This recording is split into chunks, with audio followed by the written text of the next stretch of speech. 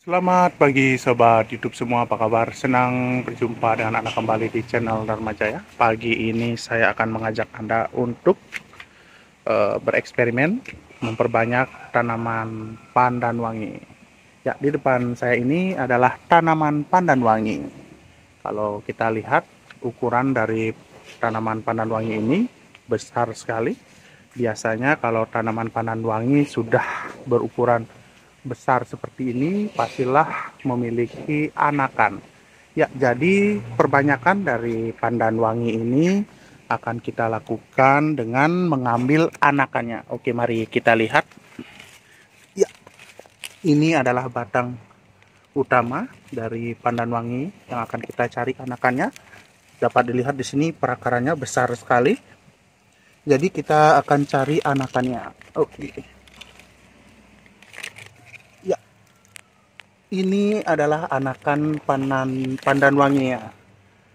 Kita akan mengambil yang seperti ini. Oke, apa dapat dilihat? Jadi di sini sudah memiliki akar bawaannya ya.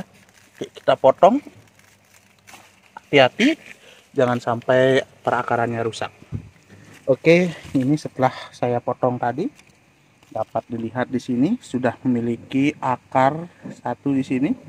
Jadi kita akan berusaha untuk menumbuhkannya. Ya, ini dia. Jadi kita akan menumbuhkan anakan pandan wangi ini dengan cara merendamnya pada air. Kalau biasanya ditanam langsung di tanah, sulit untuk tumbuh. Jadi sebaiknya kita rendam dengan air sekitar paling tidak 1 minggu. Dan sampai tumbuh perakaran baru, nantinya baru kita pindahkan ke media tanam. Oke, sebelum anakan pandan wangi ini kita rendam di dalam air, sebaiknya daun-daun kering seperti ini kita bersihkan. Seperti ini. Hati-hati jangan sampai perakaran dari anakan pandan wangi ini rusak.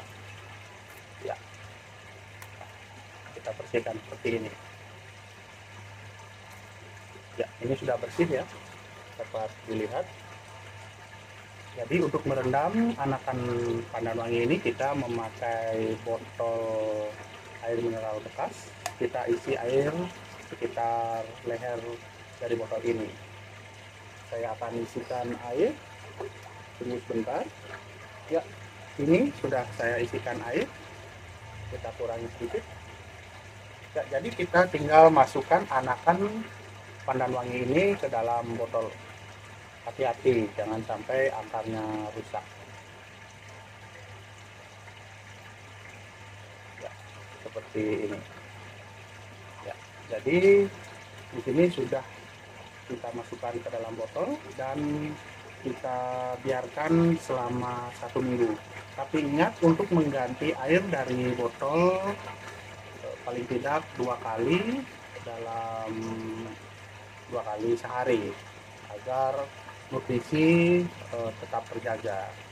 Oke, nantikan video lanjutan dari proses penanaman tanaman pandan wangi ini. Sampai jumpa di video yang lain. Terima kasih.